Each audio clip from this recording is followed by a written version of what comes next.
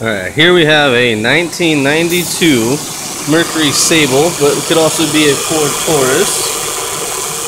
EGR location is right here. That's just the actual EGR pipe going down to the exhaust. PCV is right behind it. If you get to see it, right down there. That white connector underneath the intake boot. The evap canister location on this one's going to be inside this here space, fender wall, under the bumper, under the battery-ish.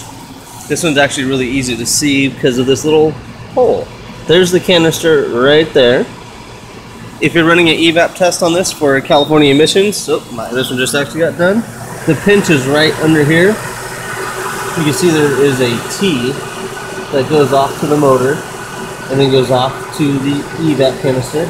You split right after it. Thanks for looking and enjoy.